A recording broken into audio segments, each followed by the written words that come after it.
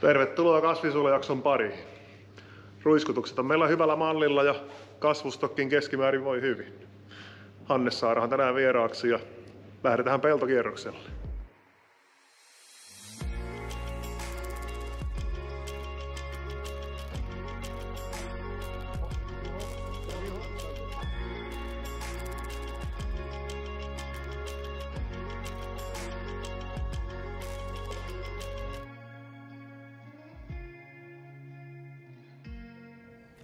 Noniin, sä oot saanut hyvin kylvät pakettia ja kasvustot on tosi mallikkaan näköisiä. Ja täällä on ilmeisesti nyt rikkatorjuntaa tehty ja... Joo, meillä on olosuhteet suosinut kylvön jälkeen. Vettä on saatu vähintään riittävästi ja lämpöäkin riittävästi. Kasvurytmi on ollut vähän normaaliakin nopeampi, mikä se meillä yleensä on. Ja täällä on itse asiassa käyty torjumassa rikat jo 2 kertaa. Selvä. Eli monta kertaa sä käyt kasvukaudessa yleensä kasvustoissa ja minkälainen strategia sulla on? Rikkatorjunta ja korrensäätö. No meidän ruiskutusstrategia on oikeastaan viime vuosina mennyt siihen suuntaan, että pienemmillä annoksilla, pienemmillä ainemäärillä ja se jaetaan useampaan osaan. Eli sillä saadaan hellävaraisuutta ja varsinkin korrensäätelyihin pienemmillä annoksilla enemmän tehoa ilman viotusriskiä. Se kuulostaa hyvälle.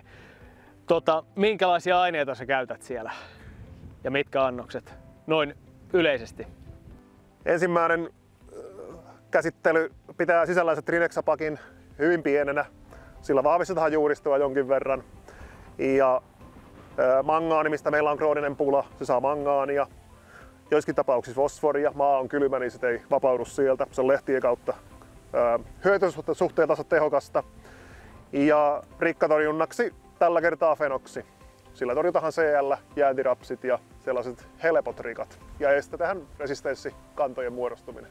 Oikein. Ja sitten seuraavana sulla on korrenkasvun alussa sitten korrensääde. Joo, siinä sitten lisää mangaania ja siinä medaksi sääteenä, sillä leikataan pääverson kasvua, saadaan sivuversolle lisää tilaa. Ehkä vahvistaa juuristoa, se vahvistaa jo korttakin 4 lehden jälkeen. Kuitenkin korren kasvu ryöpsähtää täällä tavallaan tosi voimakkaaseen kasvuun. Ja nämä on saanut sitten rikaksi reheviä, mikä on sitten taas sellainen laajatehoinen, mikä viimeistelee sen ensimmäisen MCPA-tehon. Mennyt aika pienellä annoksella, saadaan hyvä teho tällä jaolla. Joo, ja täällä tosiaan Pohjanmaalla yleisestikin ottaen valoisuusolosuhteet on selvästi voimakkaammat kuin etelässä, niin tarvitaan yleisesti ottaen niin kuin tehokkaampia ratkaisuja korrensäätöön ja varmasti Medaxmaxi on siinä mielessä hyvä siihen korrenkasvun alkuun. Se on hyvä aine, 2 tehoainetta, josta toinen on hyvin nopea ja toinen hitaampi, niin sillä saadaan tavallaan 2 käsittelyä yhdellä kerralla ja venytettyä sitä kestoa ja tavallaan tällaisen vanhemman polven aineisiin niin tällä useamman käsittelyn taktiikalla korsi lyhenee tosi pienillä annoksilla. Joo, ja se kyllä toimii kylmissäkin olosuhteissa, ettei tarvitse olla rantakelit. Mitä on sitten seuraavaksi luvassa? Joo, eli tää on 2 käsittelyä saanut, joiden väli oli noin 6 päivää. Ja veikkaan, että vähän enemmän on seuraavahan. Tää lähestyy lippulehtivaihetta ja terpaalilla kasvun sääre. Sen annostusta, sillä piti ennemmin vähän niin kuin hurjastella sillä, että ne saatiin pysymään kasvusta mitenkään pysty silloin, kun potentiaali oli hyvä, niin sitä on saatu pudottaa tosi paljon nyt, kun se on jaettu useampaan osahan se säätely. Niin, tässä on tehty monta kasvunsäädekäsittelyä. Miten jaat sä lannoitusta ja riskiä sitä kautta? Joo, se on huomattu, että jaetulla lannoituksella se korrenkasvu ei ylly niin kuin yliäyräinen täällä meillä. Eli kylvölannoituksen jälkeen on tehty kevyt oraslannoitus melkein tasalevityksenä, hiukan painotettu aina jäykempiä alueita ja näin. Mutta niin tasauslannoitus on vuorossa sitten seuraavaksi heti kun kelit sallii. Eli sitten tehdään sensori- tai satelliittikuvan perusteella tälle jako.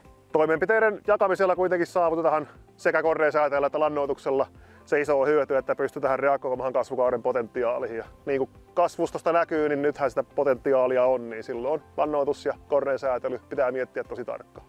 Joo, toivotaan, että kasvukausi pysyy hyvänä ja pääset kotiuttaa tämän satopotentiaalin. No sitä me toivotaan. Jahas, me ollaan taas yhden tilakokeen äärellä. Sulla on näitä aika paljonkin. Joo, me testataan vähän kaikenlaista. Täällä on nyt tikusta asiaa, eli tää on monitahoinen mainio ohra, aikainen ohra syysviljan pohjalle ja Me ollaan saatu 2 aikaisempana kuivana vuonna hyvät kokemukset sillä, että ruiskutetaan priaksori, tautitorjunta, jo korrekasvun alus, eikä lippulehdellä niin kuin perinteisesti. Ja no, nyt se on sitten aika tavallaan itse testata, eli täällä tikun oikealla puolella tautitorjunta on tehty jo tässä vaiheessa 0,65 annoksella ja vasen puoli ei ole saanut tautitorjuntaa ollenkaan. Sillä se tehdään lippulehdellä sitten. Annosta ei vielä tiedä. Kyllä, kyllä. Niin ja eikö tässä ollut vielä niin, että sä teet sitten erikseen punahomeen torjunnan kukinnan aikaa? Että... Kyllä joo. Sillä torjutaan toksiinit ja sillä on saatu hehtopainoa 1-2 lisää. Niin tavallaan sitä vastuunjakoa saadaan aineelle paremmin, kun se ruiskutusväli ei ole viikko, vaan se on useita viikkoja. Joo, tähän kuulostaa mielenkiintoiselle ja palataan tähän sitten myöhemmin kasvukaudella, niin nähdään silmämääräisiäkin eroja sitten mahdollisesti. Näin on, ja puintien jälkeen sitten todelliset kilot. Ollaan ruispellon ääressä ja uskokaa tai älkää, niin tää on se heikompi ruispelto, mikä oli aikaisemmin nähtävissä jossain jaksoissa. Mitä sä oot, Mikko, tehnyt, että tää näyttää näin hyvälle? Joo, pari jaksoa sitten täällä Hannan kanssa käytiin ja siemenen itävyys oli siis 39 tällä lohkolla ja taimia oli se 784 ja oraat hyvin elinvoimattoman näköisiä. Ja niitä virkistettiin aika varhaisessa vaiheessa Starfossilla 4 litraa hehtaaria. Medaksia tää sai 0,5 kiloa hehtaarille pensotukseen ja eihän huonosta lähtökohdista huippusatoa saada, mutta tää näyttää varsin kelvolliselta.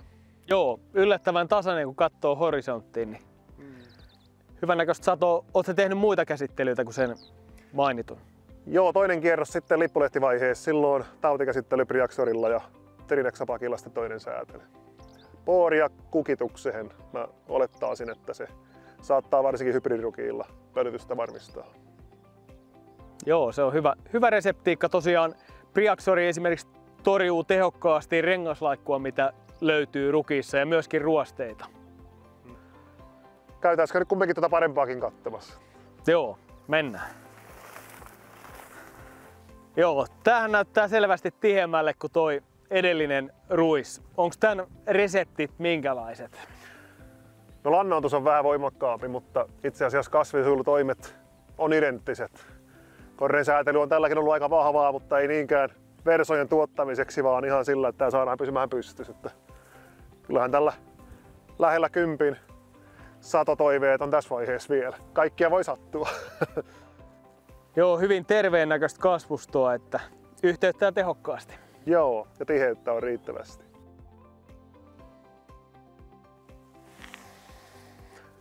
Siinä kaikki tällä erää. Elämä jatkuu Ilmajoella.